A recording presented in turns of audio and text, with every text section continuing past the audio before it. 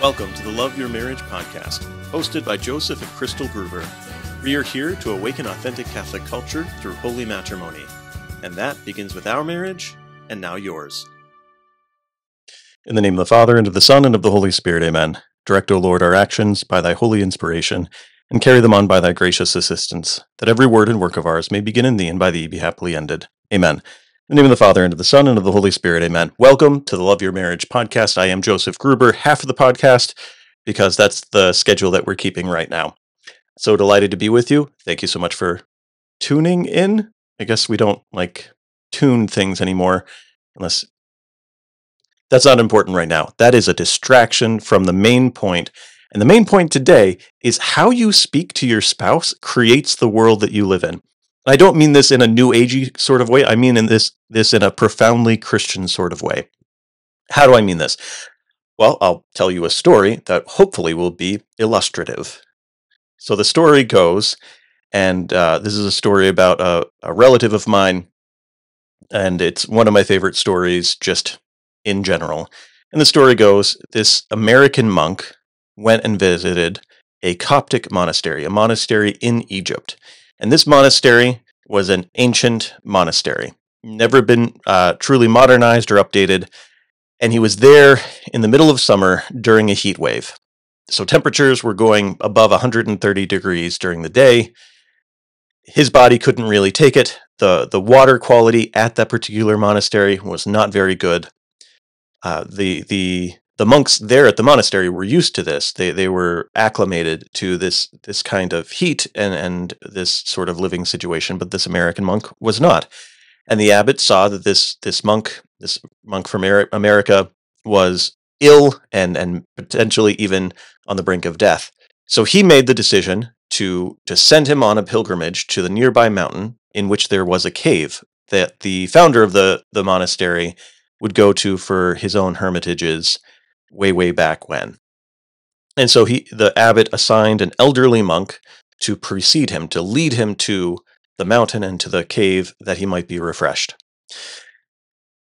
It was a pilgrimage in 130 plus degree heat, and because it was a pilgrimage, they were asked to go without their shoes on because they were going to be treading upon holy ground.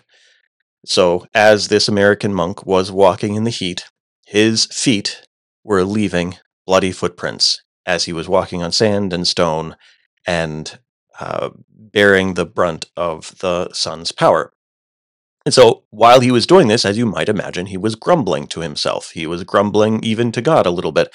He was miserable, and he could hear that the elderly monk before him was also doing something under his breath.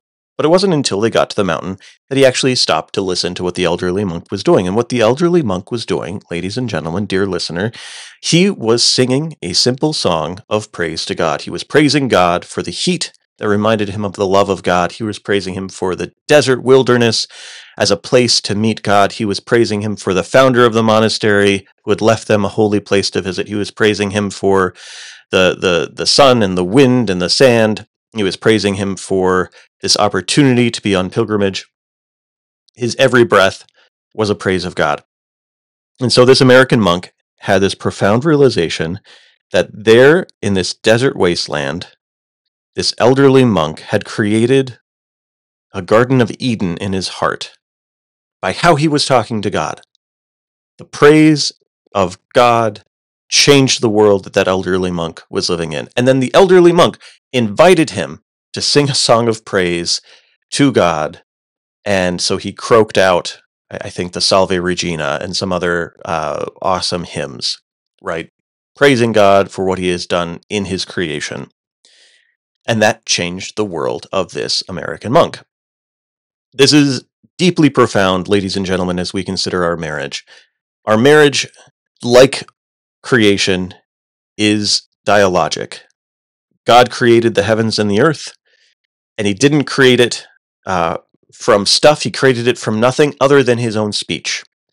And he didn't create it for it to be a monologue. He created it to create the conditions for a dialogue. He created it that we might make a full response of ourselves back to him. So too, in our marriage, in our home, we are not there to live solitary lives, little monologues, passing each other.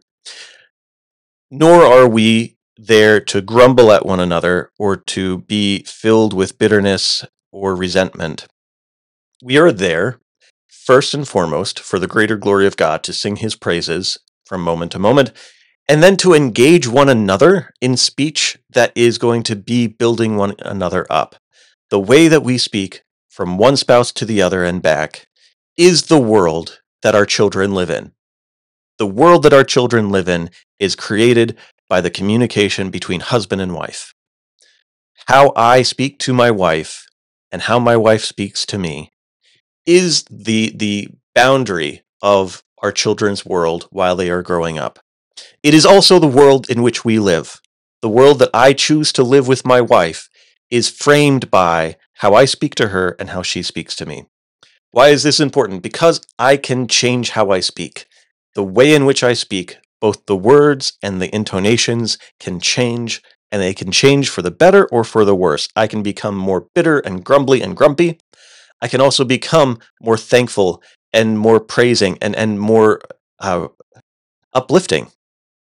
And I think there's a helpful sort of framework for this. In prayer, we can talk about 4 different ways of addressing God. Sometimes you'll see this acronym of ACTS, ACTS.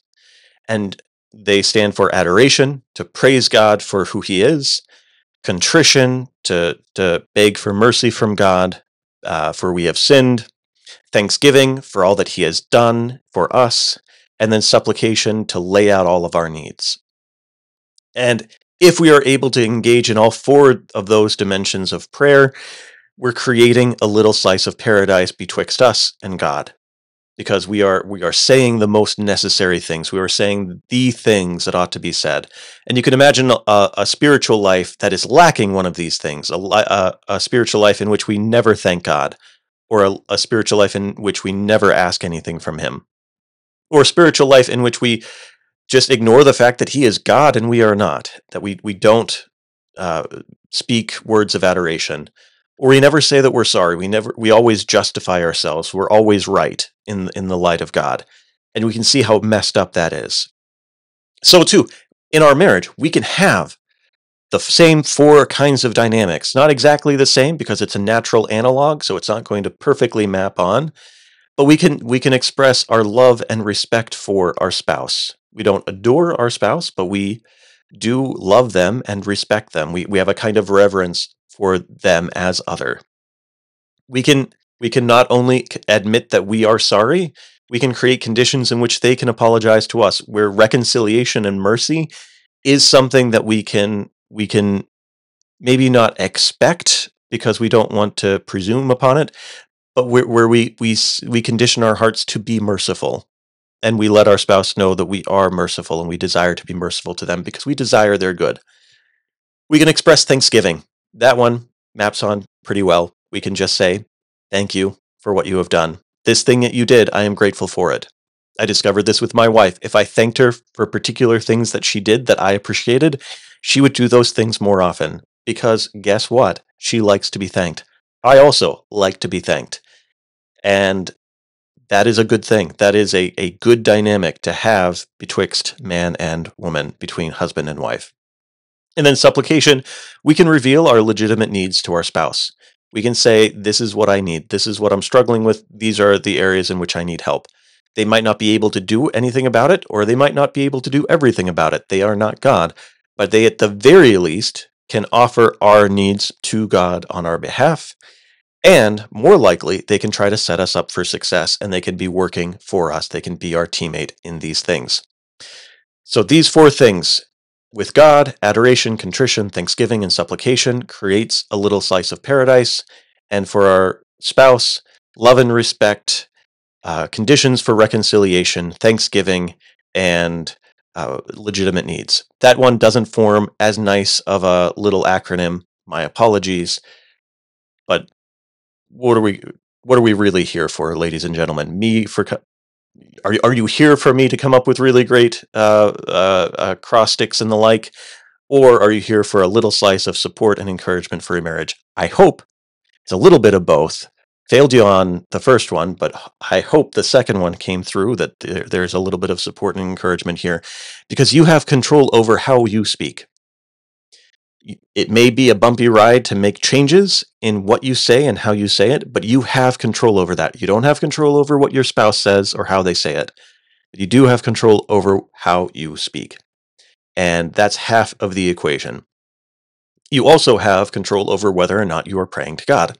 So you have a lot of control over whether or not you're responding to God rightly, because God is always making the most perfect move toward you. At all times and in every place, God draws close to man.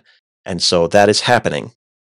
Maybe not at all times and in every place is our spouse drawing close to us, but we can draw close to them. We can support them. We can encourage them. We can create a world through our speech with them. That's all I have to say on that topic. There's a lot more that can be plucked from it. I hope that this is the beginning of a conversation between you and your spouse. This can be a rough one because how we speak, sometimes we identify ourselves by our patterns of speech, and that's not who we are.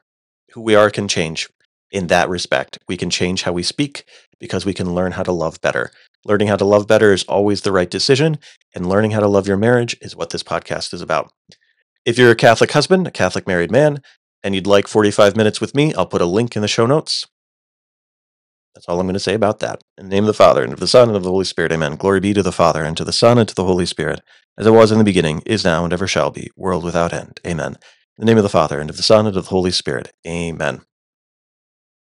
This has been a production of Our Outpost, a ministry to awaken authentic Catholic culture through holy matrimony. Please like, share, subscribe, rate, and review if you found this helpful and encouraging. Find out more at ouroutpost.org.